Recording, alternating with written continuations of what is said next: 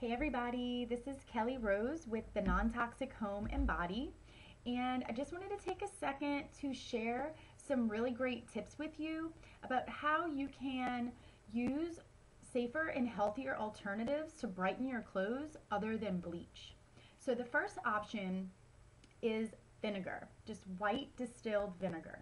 And you can take a half a cup to 1 cup and just toss it into your washing machine with your favorite laundry detergent, and it helps to brighten your clothes. It's a really great option if you have any kind of like pet stains or anything with pet odor on them, or like musty, stinky socks, because the vinegar helps to neutralize the pH of the urine for like with cats and dogs and that sort of thing. And so it's really great to lift that scent out of your linens or bed sheets or wherever it's coming from. Um, and I know you might be thinking, oh, vinegar has its own odor, like gross, but actually it dissipates. Like you won't even smell it after your clothes have been washed. It just goes away. So that's really great.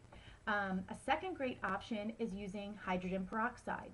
So if you take 3% of hydrogen peroxide and toss it in your clothes, just a half a cup, all you need is a half a cup, and toss it into your washing machine with your laundry detergent. Again, it acts as a great brightener, an alternative to bleach.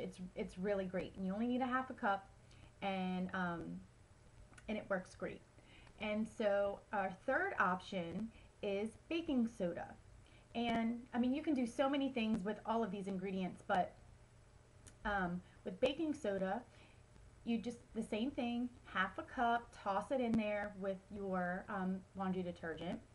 And what's great about the baking soda is not only does it brighten and freshen, but it also acts as a natural fabric softener.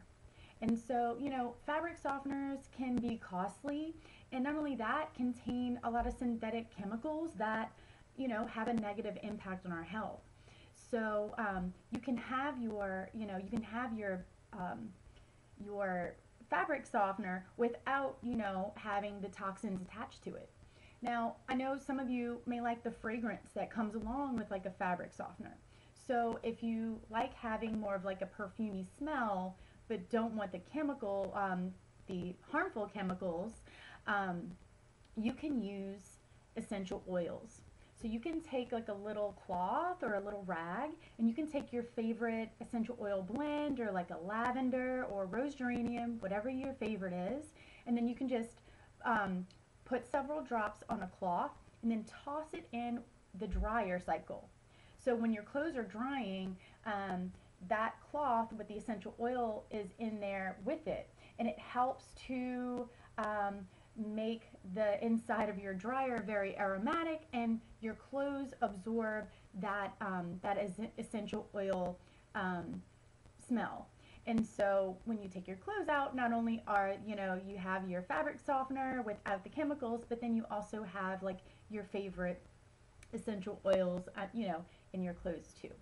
So these are really great options. They're very inexpensive, and they're so easy to use. You know, it's just, you know, half a cup, half cup. So anyways, if you have any questions, please let me know. Don't hesitate to ask, and I'd be happy to answer anything. So, all right, until next time, have a great day. Bye.